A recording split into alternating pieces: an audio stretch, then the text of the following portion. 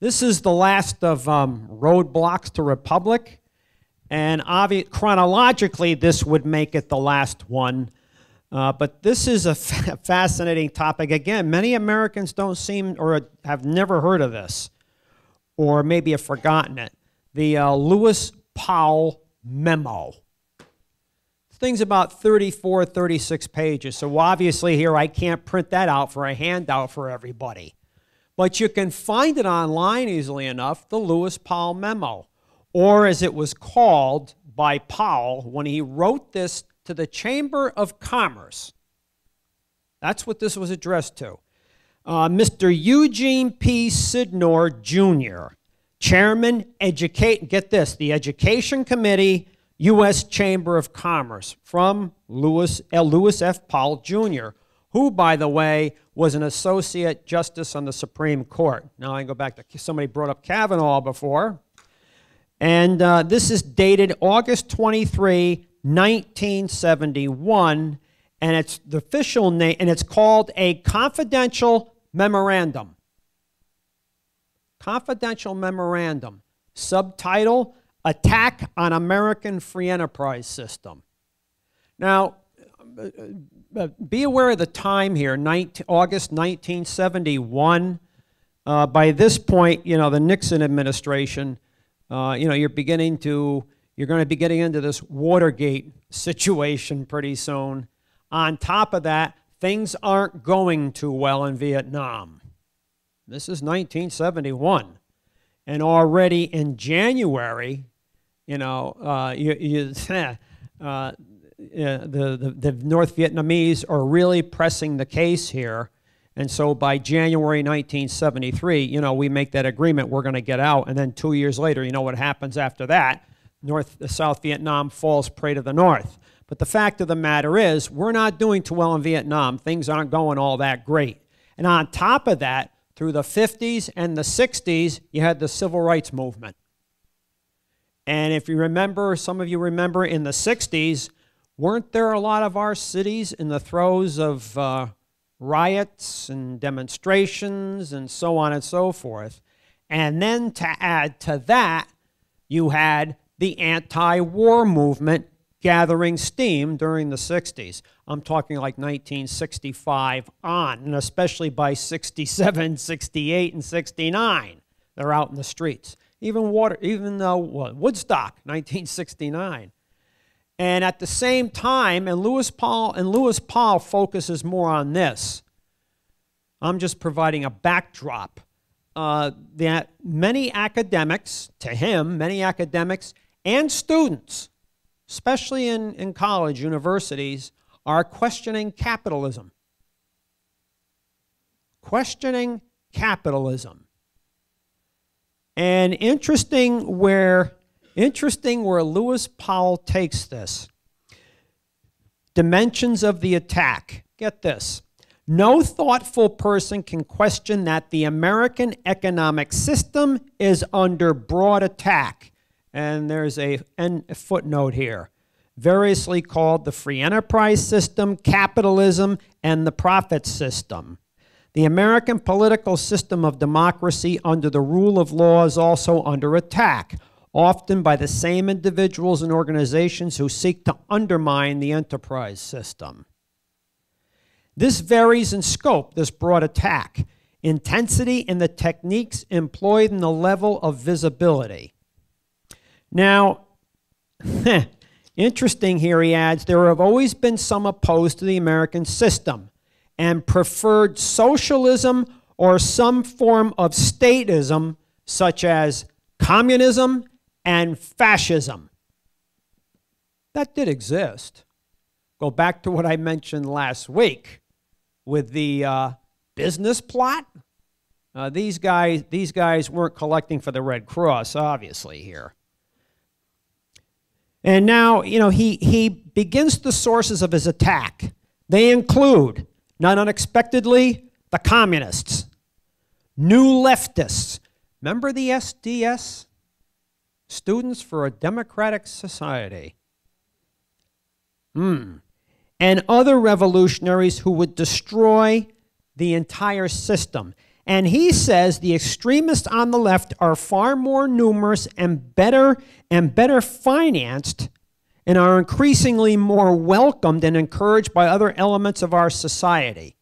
Now, that's an interesting perspective, considering this is 1971, when it seems like the White House, because of the Vietnam War, seems to be being besieged. I mean, if you remember, going back to the late 60s, 1970, 71, weren't there people demonstrating in front of the White House? And not just 2, 3, or 4, or not just a few dozen. Hundreds, thousands of them. And some of them were what? Returning vets. I mean, it seems like they're calling into question the edifice of America. Wow, that's pretty heady stuff. It really is. You know, you can understand then his concern to a certain extent from his perspective here. And he gets in here, interestingly enough, the most disquieting voices joining the chorus of criticism come from perfectly respectable elements of society. The college campus, the pulpit, the media, the intellectual and literary journals, the arts and sciences, and from politicians. Interesting here is, this is what the McCarthy hearings were, I have in my note here, this is what the McCarthy hearings were convened for, to purge the providence-ordained America of any socialist communist strain. And so, in fact, haven't you heard today from some people that they think this is the era of McCarthyism again? I know I've read that. Interesting where this goes. Interesting where this goes. And he says, now understand this one. This one is fascinating. One of the most bewildering paradoxes of our time is to the extent in which the enterprise system tolerates, if not participates, in its own destruction. This is right out of the Communist Manifesto, where Marx and Engels wrote, that the capitalists will give them just enough rope to hang themselves. Interesting where the Lewis Powell memo, from a different perspective, kind of reaches a junction with Karl Marx and Frederick Engels in an 1848 manifesto. There's over a century and a half separating the two of them. And he says the campuses, interestingly enough, from which much of this criticism emanates, are supported by 1, tax funds generated largely by American business, and 2, contribution from capital funds controlled and generated by American business. The boards of trustees of our universities overwhelmingly are composed of men and women who are leaders in the system. That's an interesting analysis. That's an interesting analysis. They're still giving money to these universities and colleges, as he suggests, but they're taking it on the chin from criticism from these same institutions. Is virtually what he's saying here. Go back to, if not participating in, its own destruction. Wow. Interesting. The tone of the attack is very much, you know, it's draconian here. And one of the people he has here slated for criticism is William Kunstler. Remember him? Oh, yeah. He says William Kunstler is warmly welcomed on campuses and listed in a recent student poll as, in quotes, the American lawyer most admired. Incites audiences with something like, you must learn to fight in the streets, to revolt, to shoot guns. We will learn to do all the things that property owners fear. Supposedly, that comes out of the Richmond News Leader, June 8, 1970, in a column from William F. Buckley. Interesting here. He said he is one of the new left spokesmen of this backlash to capitalism. Let me go on here. Here's the man here's the man he really, really has criticism for, who's still around today, by the way. In fact, I heard him on NPR this morning. Ralph Nader. Yeah, he's got him singled out here for choice remarks. Perhaps the single most effective antagonist of American business is Ralph Nader. Thanks largely to the media, has become a legend in his own time and an idol of millions of Americans. In a recent article in Fortune speaks of Nader as follows: the passion that rules in him, and he is a passionate man, is aimed at smashing utterly the target of his hatred, which is corporate power. He thinks and says quite bluntly that a great many corporate executives belong in prison for defrauding the consumer with shoddy merchandise, poisoning the food supply with chemical additives, and willfully manufacturing unsafe products that will maim or kill the buyer. He emphasizes that he is not talking about just fly-by-night hucksters, but top management of blue-chip business. Interesting. This comes from Fortune, May 1971, page 145. This Fortune analysis of Nader's influence includes a reference to Nader's visit to a college where he was paid a lecture fee of $2,500 for denouncing America's big corporations in venomous language, bringing a rousing and spontaneous burst of applause when he was asked when he planned to run for president. $2,500. Hillary gets $212,000 a pop. That's what she averages, you know. $212,000 a pop. Yeah. Well, she's speaking to people who already know what she's going to say. That's called Wall Street. And so the thing here, I can go on with this, but why bother? The thing here is, how does business turn this around? How do they turn it around? And this is the essence of the thing here. This is the essence of the thing here. He blames business for apathy and default. He's got this in a separate column in this thing. He says they're not prepared for this sort of, as he calls it, guerrilla politics. They're not prepared for this. You think they're taught this stuff? They're not. They're not. He says one of the first things business has to do is to create a position, a special position in the corporation's hierarchy, the level of a vice president whose sole reason for existence is for that corporation to plan its counterattack. In other words, he or she would need to be schooled in guerrilla tactics with regards to political economy to carry forward the attack. Interesting what he's thinking here. Absolutely fascinating. Wow, what a document. He also states here, this is part of the responsibility for business executives.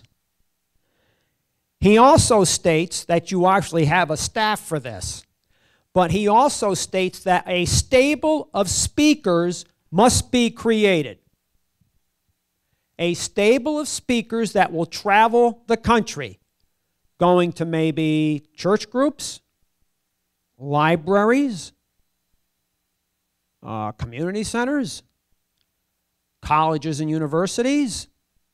They'll have to compete at that time with George Carlin, and other groups like this. A wide variety of venues to deliver the corporate message. That's what he states.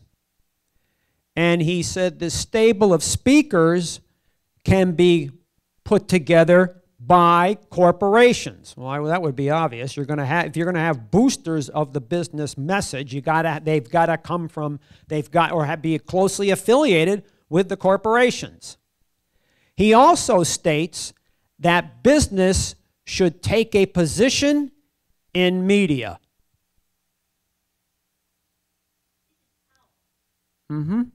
Should take a position in media.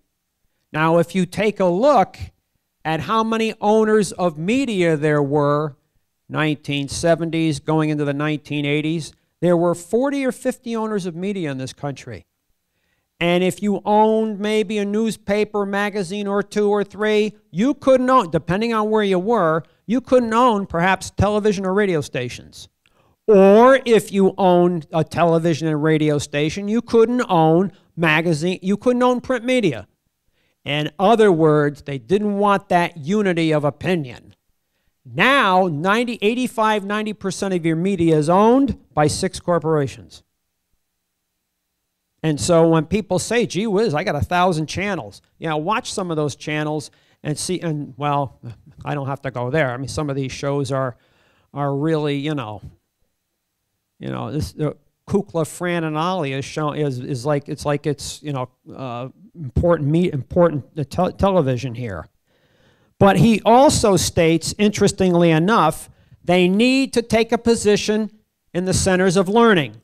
How about starting with colleges and universities first, on the campus? Setting up business chapters in the universities to offset what he says are the leftist organizations at some of the colleges and universities. Setting up chapters, or if you want to call them bases of support for business and so-called free market at the university and college level. And not only that, but beginning to insinuate themselves into high school level. I mean, he's really thought this out here. But then he also states there's really only one organization that can really jumpstart this process here, because it has a main headquarters in Washington, D.C. It has an office in just probably in every major city in the land, has an office in most large towns or small cities, large towns, even has maybe a substation or a very small office in small towns, the Chamber of Commerce. That's why he addressed it to Eugene P. Sydnor, the education chairman of the Chamber of Commerce. He says the Chamber of Commerce can be that locomotive or that base, because you don't need to build any offices. You don't really need to build any bases. They're already there. It's called the Chamber of Commerce. Interesting. In other words, he's turning the Chamber of Commerce into a Comintern for the American corporations, is what he's doing. And he said that stable of speakers can use the Chamber of Commerce as a base. Well, who else better to be the base for the speakers? The Chamber of Commerce. And I always liken this to the extent that this really isn't too much different than what the Saudis do with these madrasas in different countries. It's interesting. Madrasas, the Comintern by Lenin and the Bolsheviks. It's the same principle, the same exact principle here. He gets to media, and this is interesting. He's concerned about television. He's concerned about that.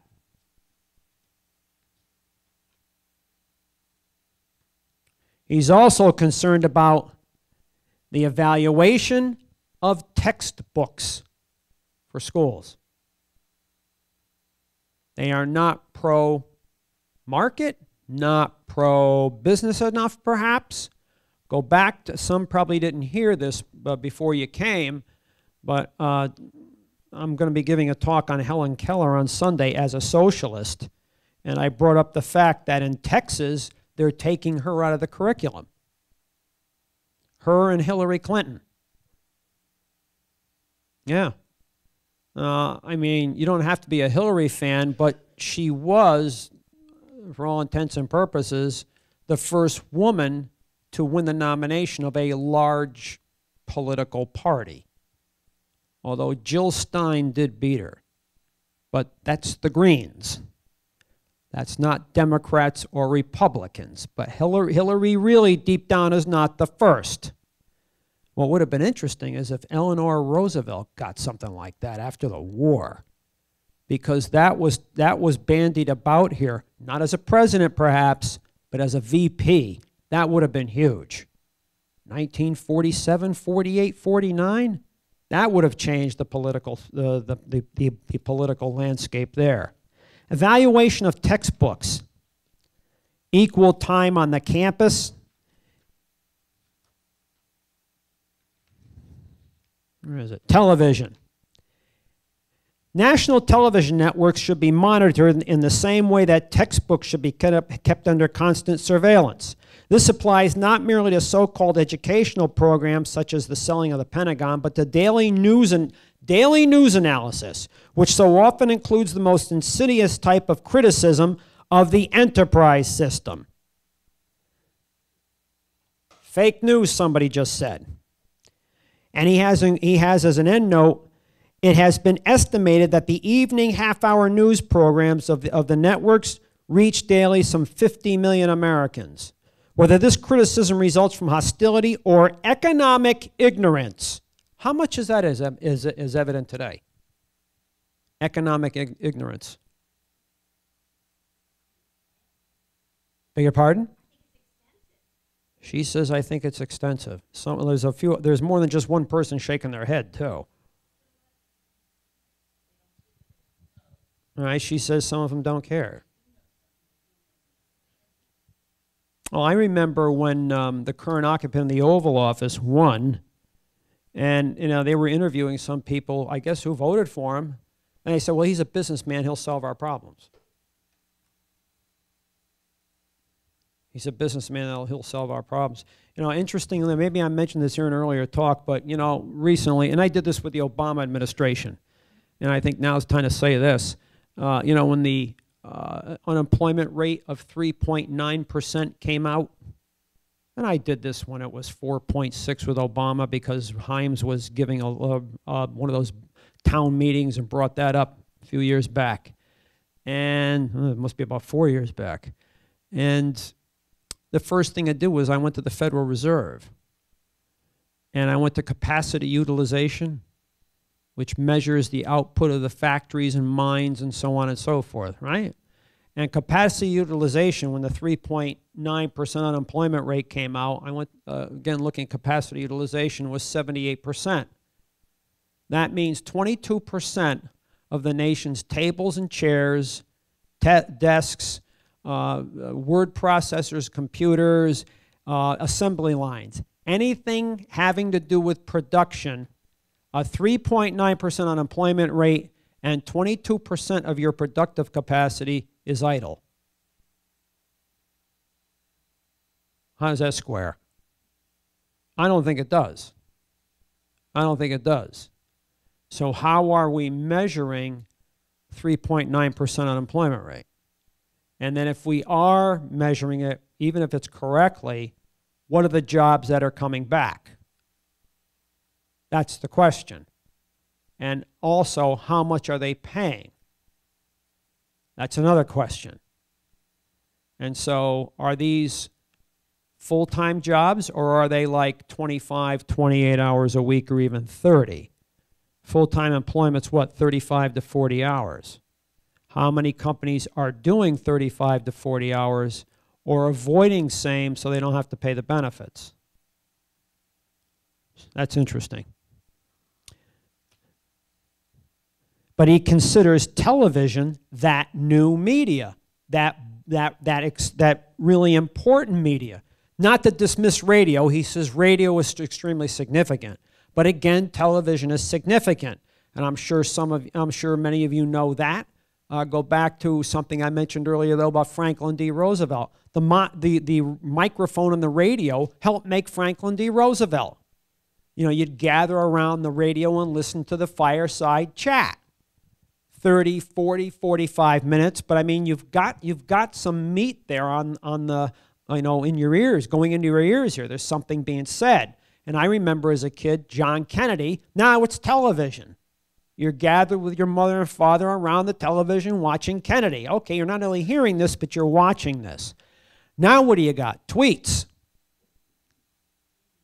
Streaming, right? But the fact of the matter is, if you're reading tweets, or sometimes even if you're streaming here, are you sitting together with your family to get this?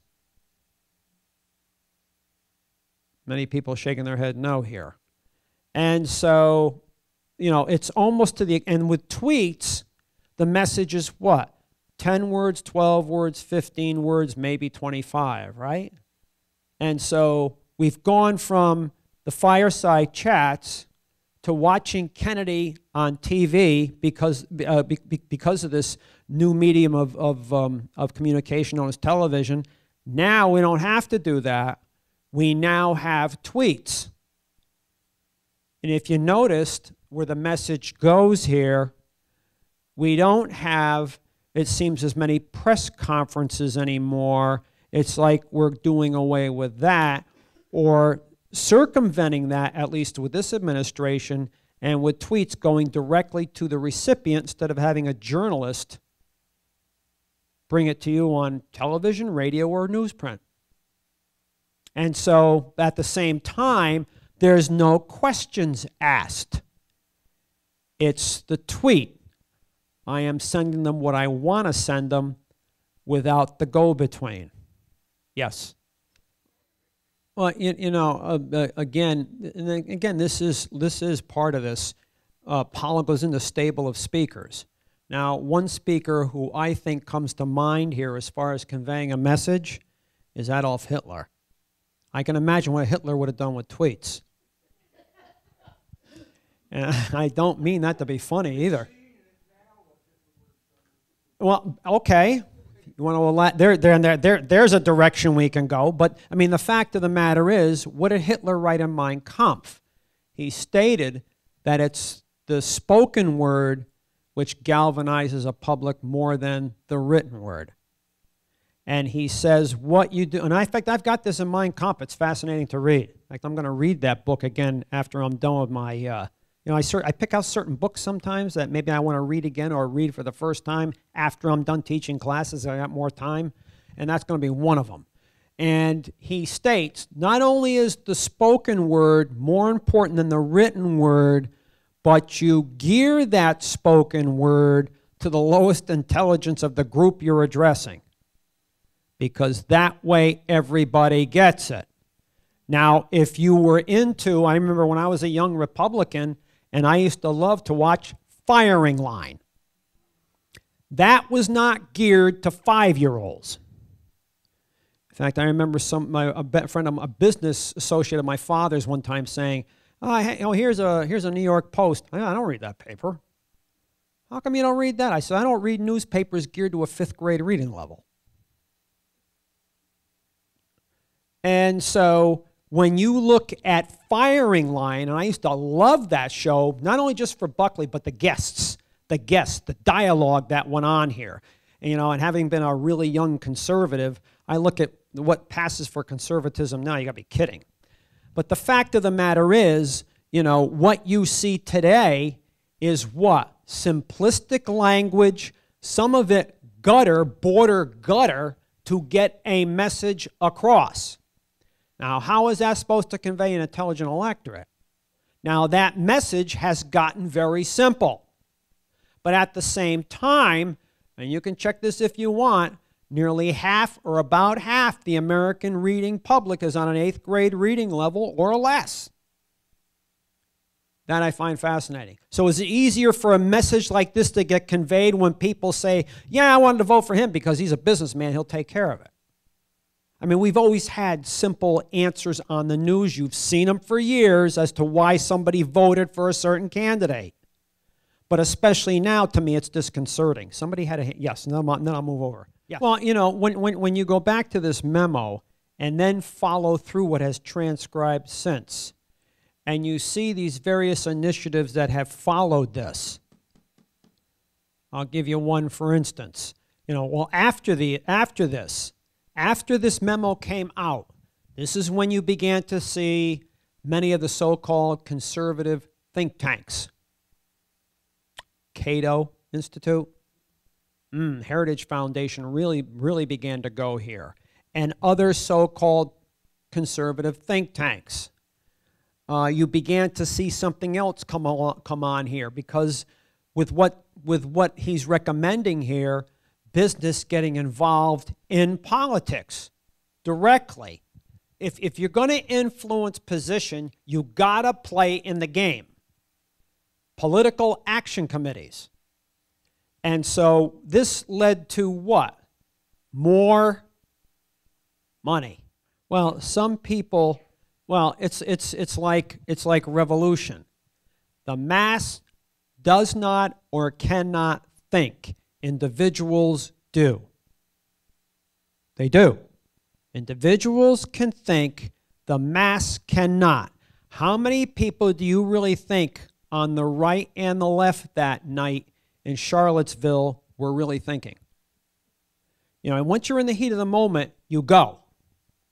Yet someone standing off to the side, maybe directing some of this, thinks.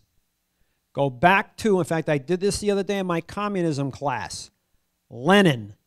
Lenin writes in What Is to Be Done, and that has a bearing on where we're going here. You know, and the spoken word, you know, moving masses, that's what he's eventually getting into here. Moving masses. And political action committees will do this. These conservative think tanks will do this, because in the end, some of these conservative think tanks are drawing up your legislation. Interesting where that goes. But that's coming. Not yet, but it's coming. And so Lenin says, as far as the worker perspective goes, that the worker is you know, doesn't naturally gravitate to socialism. You know, you've probably heard this too. The bunch of workers over there forming a party. Well, some of them used to be the Democrats. Well, they're socialists. Not necessarily. Lenin says not necessarily. They have to be educated that way. And he also states workers who want to lead a socialist movement cannot do so unless they become intellectuals. And Lenin states that to really move the workers to a socialist agenda, you have to have, this is in his environment, understand, but maybe he can get out of his environment. He says you have to have an intelligent, committed clique of revolutionaries, professional and status, to do this. You can't expect the mass to do this. They have to be led. Interesting here. And so what do you see here? Getting involved in television, getting involved in radio, getting involved in textbooks. In other words, the mind. That's what you want to move, the mind. Because if you move the mind, the stomach's going to follow. It is. The stomach will follow. I remember when I played hockey, I had a somewhat different agenda. Because when I was playing defense, and I wasn't the fastest skater around, but I found one way to even it up against these speedy skaters. You know, when you start skating backwards when they're coming in at you. And I never looked at their legs. I never looked at their arms. I never looked at their eyes, their head, their shoulders, because they're trying to juke you. The belt buckle. There's nobody around, I don't care if it's Deion Sanders, who can't go without his belt buckle. I haven't seen that yet. And I used to have the stick way out, and then as they crossed the blue line, I would pull the stick in a little bit. And so he's going to move in closer to Deke and go around. And then I would stop short real fast, come up quick, and my shoulder was right on his jaw. That was a way of me attacking the mind. It worked. It worked. Okay, so in that fashion, you're attacking the mind. Look what you're doing here. And so, interestingly enough, you begin to see after this memo that, these conservative think tanks coming out, political action committees. And Ralph Nader testifies to this. Interesting what Nader says.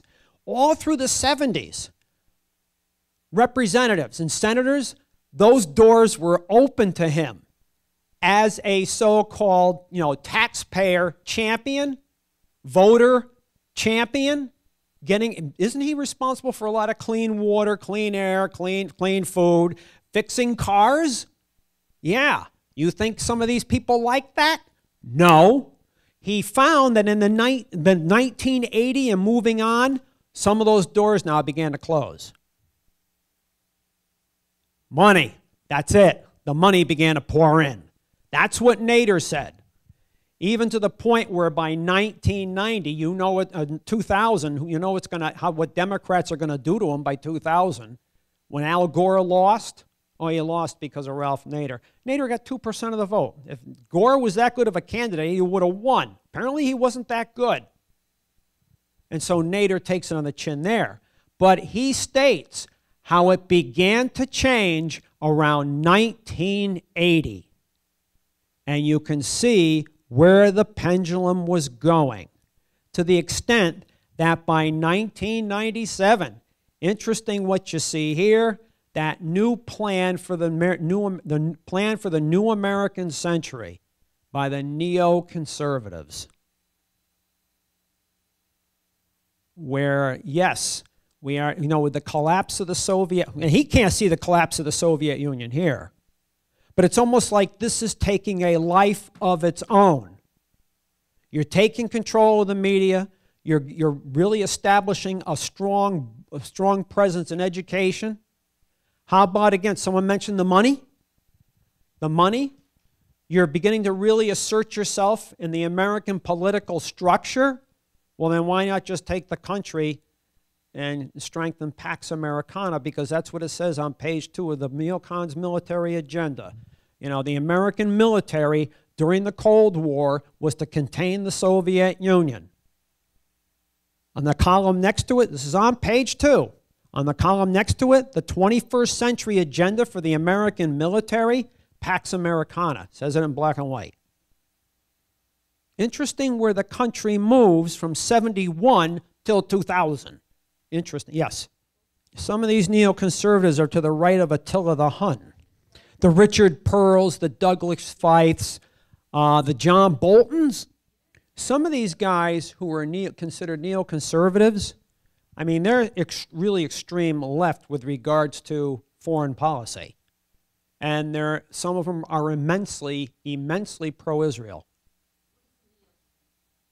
Well, that means they are really conservative on an accentuated basis. Like they lean very conservative, like neo-Nazis who really lean Nazi or neo-fascist. Some of them are, but the Richard Pearls of this world would like Richard Pearl, Douglas Feith, Wolfowitz was another one. Let's take out Iran, Iraq, Libya, so on and so forth, when maybe you got the people like Bannon who would rather see more of a less worldly approach to a more inward approach. Yeah, well, somehow I don't think Bolton and Bannon would have gotten along all that great. Yeah. Well, that nuclear weapons was broached in 1954 when the French were surrounded at Dien Bien Phu. Right, right. And so it came up again, apparently. But in 1954, the French were screaming for help. And Arthur Radford of the United States Navy, on the Joint Chiefs of Staff, was for it. Nathan Twining, General of the Air Force on the Joint Chiefs, was for it. Matthew Ridgway of the Army was against it. Matt Ridgway was against it. And first, he was against America getting involved in this because of what happened in Korea. And he says, you guys want to cut the Army divisions? You want me to get involved in Southeast Asia? And he says, that's not going to work. And Eisenhower, to his credit, stated if we use nuclear weapons here to bomb the North Vietnamese to save the French, we'll have to deny it for 20 years. And he also said, I am not making any move unless I get consideration from Congress. In other words, if I don't get a declaration of war, we ain't going. And what happened? Congress did. Korea wasn't all that far away. It wasn't all that long ago. And so we won't get involved in 1954. But it shows you where the country has gone. And then you get to this, when the Lewis Powell memo, when you see where the country is going by the late 1960s. Again, with the civil rights movement, the anti-war movement, the young calling into question capitalism. I can't do that. Can't do that. And so this idea every once in a while of bona fide democracy as opposed to a republic pops up. And there are people who make too much money off the idea of this republic, which really doesn't exist. There's going to be a backlash. Well, that's what this Lewis Powell memo represents. Because this when you read this, it doesn't sound all that bad. It sounds like Lewis Powell's putting this agenda together for a more even approach. Even states that in here, more even approach. But then again, you get practitioners who go along with this, perhaps. What happens? Take it to the next level, another level after that, another level after that. To the extent that you see the country you have today. Because what eventually follows? I mentioned the plan for the new American century. Now we're in all these wars. What do you have? The Patriot Act. And what's one of those that follows after that, which I know some people probably in this room don't like? Citizens United. Now we're back to the money. And so when you look at Citizens United, take a look at what Nader was saying in 1980. The doors were beginning to close here. Why? And guess what else you're seeing here? Arriving in numbers that should be a cause for concern. Lobbyists. Now look at the problem you got. And so following the Lewis Powell memo, this all follows in a progression to the extent that since 1971, this is 2018. What's happened over the last 47 years? It's interesting what you've seen develop here. Now, I know during this time frame, 1971, the first time I could vote was 72. And I was a Republican. Well, you know how it went. If you were a Democrat, what'd you do? You became a Democrat because your parents were. If you were a Republican, of course, the Republican Party then is not what it is now. And I joined it. And I remember the first time I voted. I didn't vote for Nixon. I voted for McGovern. You voted for who? Yeah. I said, well, I'd rather vote for the person, not the party. I should have been unaffiliated from the start. But no, I stayed Republican. And why'd you vote for him for? I said, because of the fact, character-wise, I thought he had more going for him than Nixon did. That was my opinion. I said, the guy was a bomber pilot. He knew what his bombs were doing by the 72 election. Of course, he lost by a lot. I must have been one of the very few Republicans in the state that voted for McGovern, I don't have any buyer's remorse there either. What a room this is.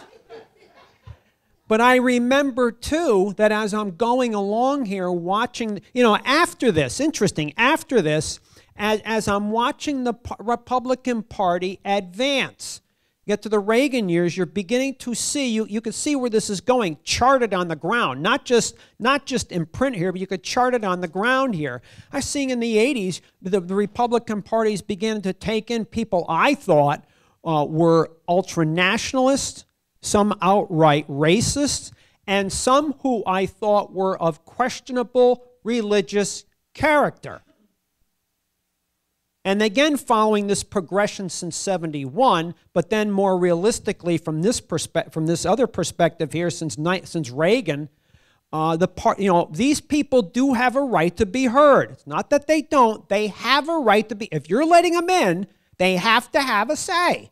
Give them their say. However, every time they put up somebody they like a Huckabee or a Santorum, the party always had a Reagan, a Bush Sr., a Bob Dole. Remember him? Yeah, of course, he lost to the first real baby boomer president, Bill Clinton. But then the party had a Bush Jr., a Mitt Romney, well, Senator McCain. And then what? Jeb Bush tried to grab the nomination last time around and he fell flat on his face. This time it didn't work. Those people that you brought into the party now think they've had their day. You know, and I remember years ago I said, I'm out of here. This ain't what I signed up for. And so when I go back historically and take a look at this, and then I see where that party I used to be a member of, see where it's gone, you know, 1 and 1 is 2 here. And I'm sure there are Democrats in this room who see the same darn thing I do, but from a perspective of being a Democrat. I mean, they have opted for the touch of mink too. At the same time as what's considered the Democratic Party, is it the party of the working man? Of course not. And so, interestingly enough, if you get the time, you can find this online. You'll find this before you will find the McCormick-Dickstein Committee I talked about last week. But if you really read this, but as you're reading it, you know, think 1971, but also think 2018, what's transpired afterwards. See where this is taking you.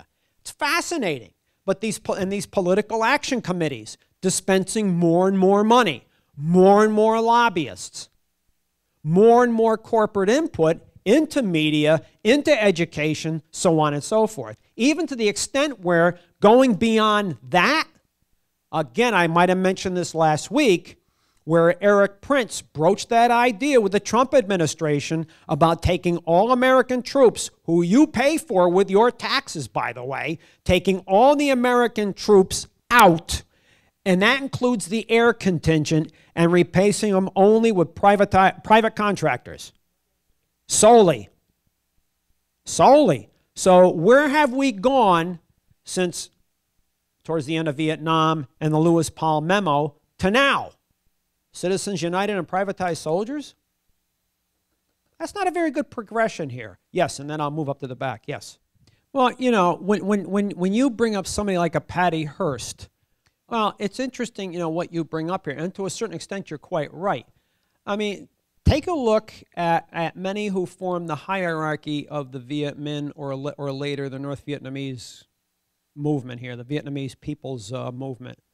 Ho Chi Minh, Vo Nguyen Giap, Lee Doc To, his brother Me, people like this, came from families that had scholar officials and were weaned on this mandate of heaven leadership.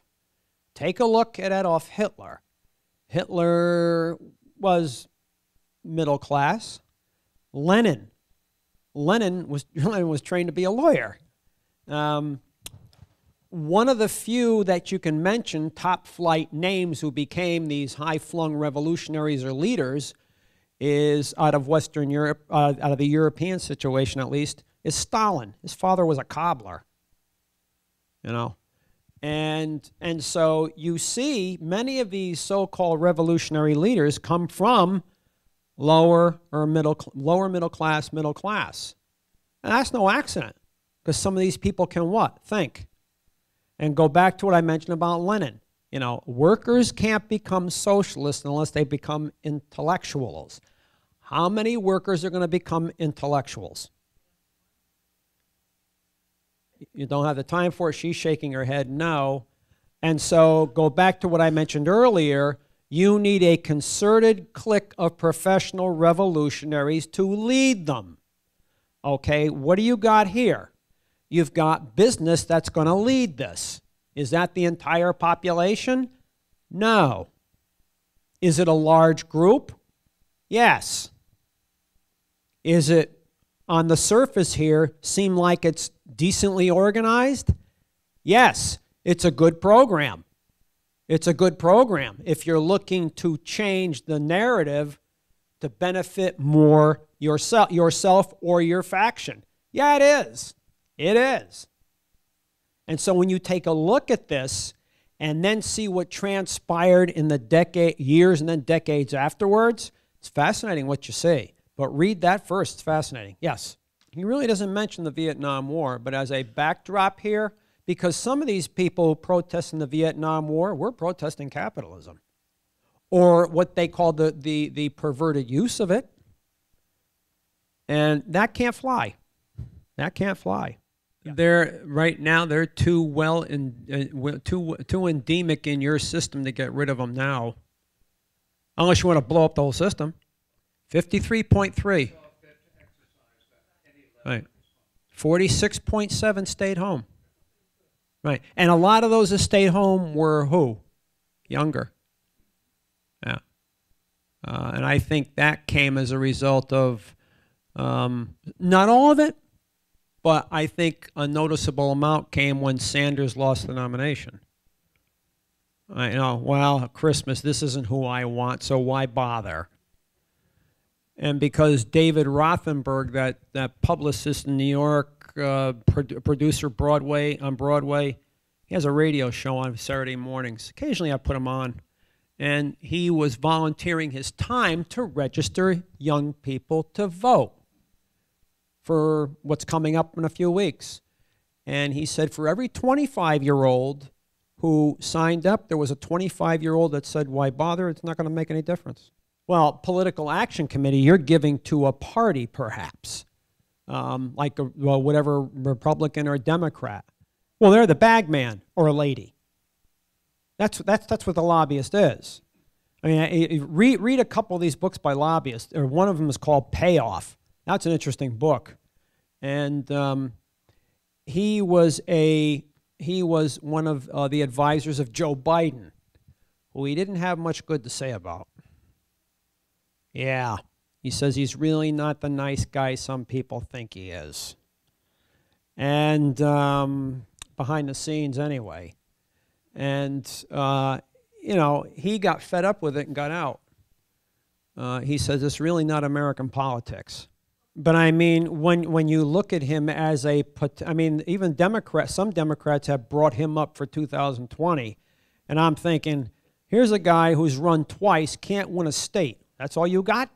Yeah, if I'm understanding what you're saying, and you're bringing out something pretty deep, which is fine. I like that stuff. No, I think by conscience, a societal conscience, despite the individuals, the societal conscience, if you have a society that has certain mores, if you have somebody who seems like they're operating in opposition to those mores, perhaps that person is a little loose here. That societal pressure will put them back in line. That's if you have that. If you have a fractured society, then perhaps you will get more of those people you might consider a little loose. Well, rogues, yes, but then again, are you becoming too individualistic and less cohesive as a society here? Is that what's happening? Because if that's what's happening, where are you going as a so-called nation? As a culture, as a society, are you seeing a breakdown, perhaps, in societal standards and a decline in culture? Yeah, well, I think it's like anything else. We'll go back to what I mentioned earlier about technology and certain politicians like Franklin D. Roosevelt, the microphone and the radio. Then where you had mom and dad sitting around with a child or two as a family sitting in front of the radio. You can't see anything except the radio. RCA Victor on the front of the radio, but you're listening to your president talk, the fireside chat, and then advance more than 20 years. I mean, I know when I was around really small, but I was sitting with mom and dad in front of the television watching John F. Kennedy. Now you have tweets. You don't have to sit with your family to get a tweet or read tweets. You might be sitting by yourself. And depending on who that person is, They might be enamored with these tweets. Now, there doesn't seem to be, for the mass reading these tweets, much in the way of meat in the message. And so, are we sitting as a group, as an association, as a family, debating a tweet?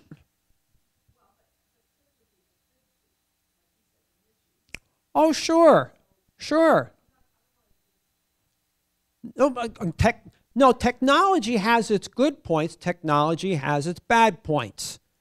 The car has its good points. The car has its bad points. The wagon had a good point. The horse and wagon had a bad point. Of course, the great thing about a wagon, you know, the great thing about a horse instead of a car, if it dies, you can eat it. Can't do that with a car. So everything has its advantages and its drawbacks. In fact, I brought that up because I was watching The Searchers last night with John Wayne, and they were chasing those Indians who took his nieces. And Harry Carey Jr., he says, we've been chasing these Indians, and he says, if they're a human man at all, they gotta stop. He says, he says, my horse is getting tired, and John Wayne says to him, a Comanche, a Comanche, will pick up that horse you left, ride him another 20 miles, and if you think that horse is dead, the Comanche will get up that horse, ride him another 20 miles, and then eat him. That's why I brought that up. But the fact of the matter is, technology does have a place, but then again, it's how man uses it. But again, with things like tweets, even your computer, even your television, are we at many times interacting with other people or our families? Go out to dinner, and I mean, my wife did this not a week or so ago. We're sitting there in a restaurant talking, and there's another couple right next to us. I mean, I could have punched these people, and they're not talking. My wife and I were talking. Well, I think part of this, getting back to the technology issue, I know myself. I can't watch a lot of television anymore. There is not much going on there, which is why, you know, sometimes I'll even grab my wife and say, okay, Rosemary, let's go. And I'll go to a Common Council meeting. I'll go to an East Norwalk Association meeting. I'll go to the Coalition of Norwalk Associations meetings. Now, you know, some people say, well, that gets boring. Yeah, but you know what?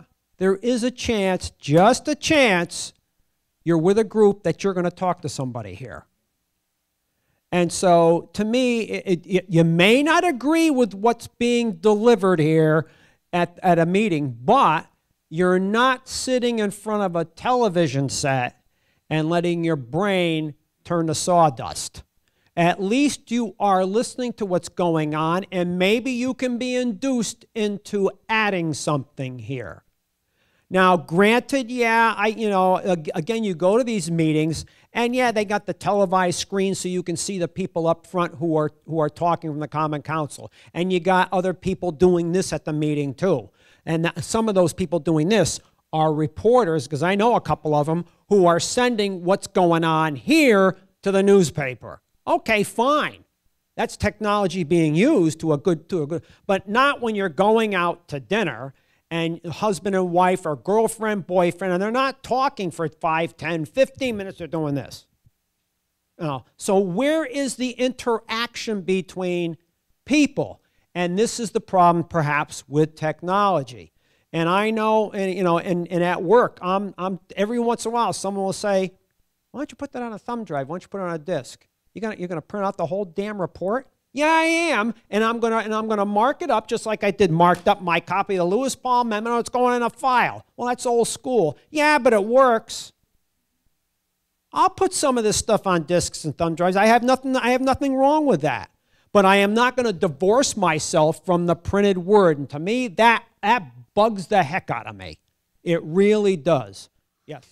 I agree a lot with what you're saying, and I think, having been a Republican at one point, if you could go back and bring back, let's say, a William F. Buckley, if he could be on Fox News right now and sit down with somebody like a Sean Hannity, do you honestly think he'd be happy? Do you honestly think he'd be happy? Or with a Rush Limbaugh? Or somebody like this? Do you honestly think? I don't think he would. I don't think he would. I don't think he would. And so have you, going back by what you're saying, have you seen a cheapening of different messages in this country? Yeah, I think you have.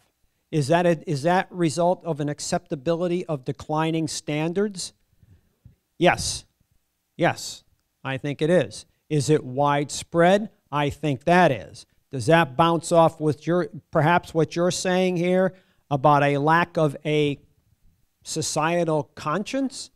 No, it is interesting what you're saying, though. But what you're alluding to here is, in the long run, a breakdown in society. Did you have a question before? Oh, okay. I thought someone over here had a question. Anyway, anyone else have anything to offer? It's a good discussion. But anything else? Anybody? Yes. Oh, I don't think Chelsea Clinton is a. I don't think she's a moron. You know, there is something going on between her ears. To a certain extent, you can understand that when it looks nice for Stanford to have a previous president's daughter in their university. That's a selling point. Well, yeah, but it's also a selling point. But at the same time, when you get people from a privileged group going to virtually the same universities, well, what does that tell you? Yeah, yeah. But then again, you know, something you just threw out here, why are a sizable number of your Supreme Court justices from Yale and Harvard? Well, the upper crust. Right, and then the occasional one from Stanford or someplace like that. Yale's having a tough week. The university or the lock company? Oh, okay, all right. Well, isn't that what George Bush said? I'm living proof of a C student becoming president. That's what he said. He was nominated by Nixon for the Supreme Court. Yeah, he was 1989. His tenure ended. He was nominated by Nixon, and I think he got was it 73? I'd have to double check. But the document itself is fascinating to read. It truly is. And it might sound, well, this doesn't sound so bad, but it's where it goes from here. You know, it's where is the gist of the message here. Getting into the universities, into the media, lambasting people like Ralph Nader, William Kunstler. But keep in mind, on the faces says confidential memorandum to the education chairman of the Chamber of Commerce. Of course, you didn't have the internet then. Now you do. And so when I know some people have read this, you got to be kidding. I said, no. Shouldn't be a surprise. Yeah. He really wasn't all that much of a young man. His exact age, I honestly don't know. I'd have to look up. Well, considering, I mean, he doesn't write. I don't think he's writing as a paranoid here, but at the same point, he is concerned about the state of free market and business, and the free enterprise system as he elaborates here.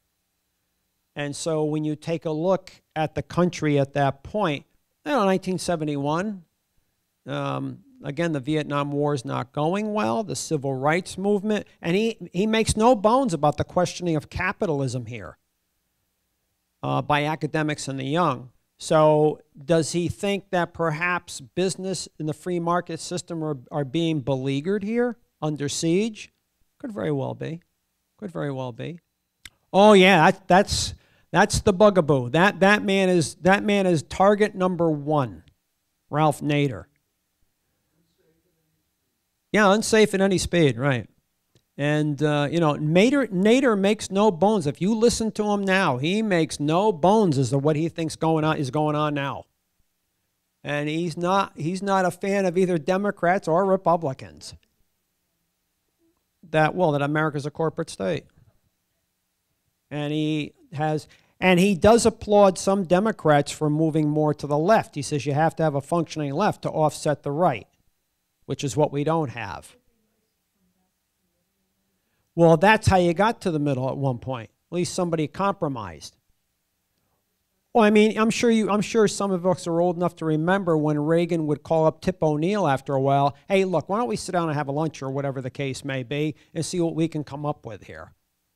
And they did that. And at one point, 1797, 1798, Federalists on one side and Democrat Republicans on the other. And again, that led to because of the Alien and Sedition Acts for one thing. But we've had those periods where, if you want to use two major party system, but then again, you know, you get somebody like Reagan and O'Neill, hey, look, what do we got to do to straighten this out here? Okay, they get together and have a chat. And the two brokers, if you want to use that term, oh. Well, I guess at that point it worked. You know, now we got this settled, let's move on. Oh, maybe some of that, maybe that's something to do with McCain's death. Maybe. You know, McCain was one of those guys who, of course, he wasn't the only one who would commiserate with people on the other side of the aisle. Well, keep in mind the pressures he's under from certain organizations and societies and so on and so forth, like the Federalist Society. A lot of those people aren't. Yeah, but at one point he was really not a fan of Donald Trump because he was establishment. Well, but then again, how bona fide is that? Yeah, but again, how bona fide is that? We don't know. Well, somebody just said it doesn't matter. But then again, how bona fide or how bona fide is that? You know, I'll reserve judgment on that one. I wish I could caddy for one of those foursomes. And I really could. I wouldn't mind. I wouldn't mind just to be within earshot. But you know, I mean, don't think for one moment that the establishment wouldn't like to dump this guy if they could. I'm not talking Graham. I'm talking the expatriate from Queens. That's what I'm talking about. Well, I mean, how much legislation has he really passed? You know, he doesn't want to do press conferences. I can understand why. That won't go over well. He's given how many since he's been in? She gave the other one the other day. So, beg your pardon? Yeah, so it's usually the tweets or executive orders, and executive orders and tweets apparently appeal to that base. Some of that base who apparently have lost the respect for representative government, which is bouncing off what this young lady over here was alluding to earlier about a consciousness of the society. And there is something to that. So in 2 weeks, I'll be back here starting the Revolt of the Planters. I'm going to be doing that. That is a political look at the Civil War. And the first week is going to be about ownership of property, the Jeffersonian versus the Hamiltonian doctrines, and where that goes from here. And it irks me that we really, when we discuss the Civil War, the political attributes of this conflict, or as I call it, the Revolt of the Planters, because to me that's exactly what this was, this idea of this Confederate Revolution, which was from the right, and it lacked a lot of democratic precepts. Slavery is not a democratic precept. And so this idea of states' rights, I believe, is somewhat overblown. And I'm going to go into this. The first week will be, a lot of it will be, importance of property, the Jeffersonian versus the Hamiltonian outlook. And then the second week will we'll dissect the Southern aristocracy. To me, that's what that was. And who oversaw what I like to call a slavocracy. Maybe not in the direct, a direct comparison to feudalism. At least those people, yeah, or this idea of cottonism. Now, you could throw out that word if you want, but to me, this is what you're looking at here. And then I'm going to go into the Confederate state and so on and so forth and explain why this is a revolution from the right. So, anyway, that's it. Have a good night.